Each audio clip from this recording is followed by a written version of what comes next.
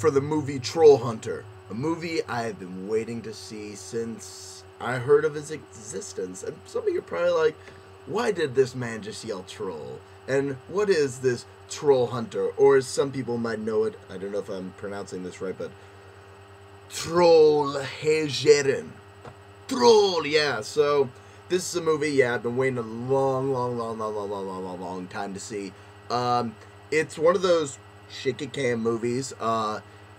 It takes place in Norway, so way out there, you know, and it's kind of like Cloverfield is what it's been being compared to, but only in the way like that there's giant shit and you have a camera and there's people there and it's grounded in a reality, we'll say. Grounded. So what really separates this though from the shaky cam movie that you guys have probably seen, you know, is that those usually have like some sort of plot to them. This is more in the style of like a mockumentary, I would say. Like, just because, well, you learn about the characters and everything, and you learn about these trolls, and, like, it moves along at a decent pace, but, like, there's no, like, real stories, and there's no, like, I mean, you learn secrets and things, like, are spilled out to you, but, like, it's not in the way, like, oh my god, he's gonna betray him, and he's, like, it's just, this film crew is a couple college students, and they see that there's like these bear killings happening and that there's a poacher going around, and they find this guy who really stinks and he's weird, and they're like, I think this is the bear killer we're looking for, and they bug him and bug him and bug him, and he comes up and he's like, I don't hunt bear, I hunt troll. And they're like, haha, you're troll hunter? No way. But boy, do they get their shit rocked and find out that there's a thing called trolls, and we need people like this guy to protect us and save these trolls. Like, the movie's very, very weird. Like, you have to be ready for some weird stuff to be explained to you, but it's really cool if you can get into this. Like, when they find this troll hunter, it's following a guy around doing his job. And it's really, really intense at times, and all the special effects are they're great. Like, I mean, these are trolls, so, like, they're supposed to look weird and, like, gross. So, they did a great job with that. One thing I would really, like, give this movie, like, some big points is that they took something that everyone is familiar with, a troll, right? Everyone knows what a troll is.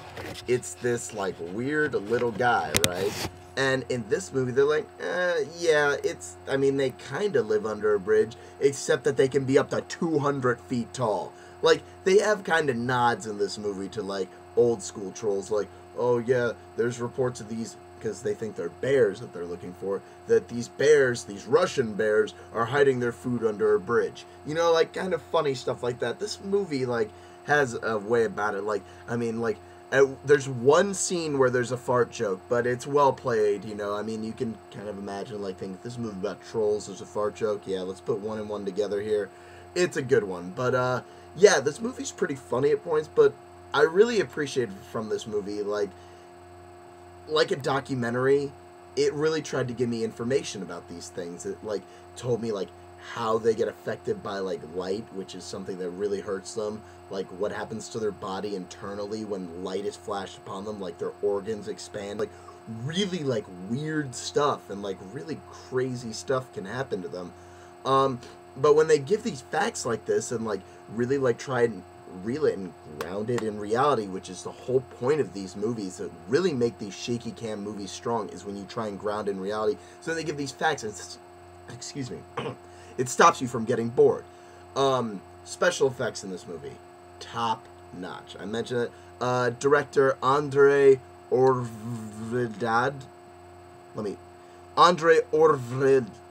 I don't know. It's a weird Norwegian name. He did a great job. This is his concept, and wow, this guy nailed it. I know that I think they're trying to redo this here.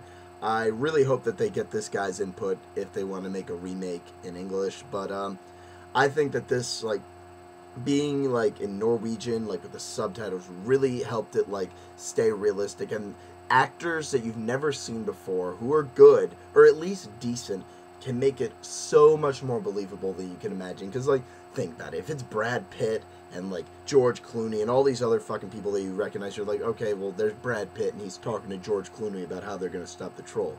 But when you see these guys, you're like, okay, it's that character, it's that guy. It's one of the reasons why I love District 9 so much. It's because you see this character for the first time in this environment, and you're like, wow, this is super believable. But the next time you see him, hey, it's that guy from District 9 being awesome again.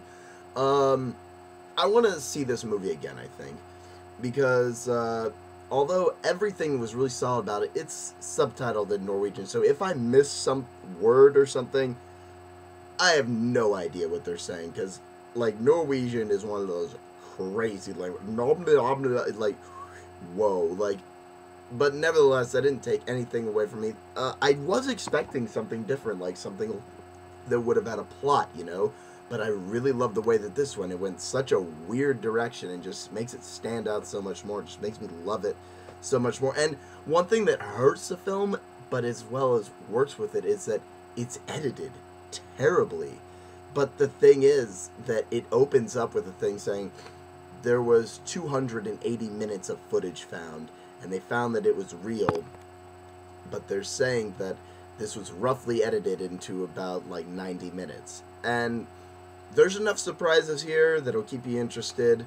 This is going to have to go on like the lower, but it nevertheless is really damn good. Really enjoyed this. I think that most people who can like get their head around the idea of this movie will go in really excited and they'll leave this movie satisfied. So that's really damn good. I liked it a lot. So write things, tell me that I suck, subscribe, and see you guys later. I'm still trying to get in my rec review, but I'm going to try and do it this week. And next movie I'm going to see is Horrible Bosses. So let's catch you all on the flip side with my finger in 3D.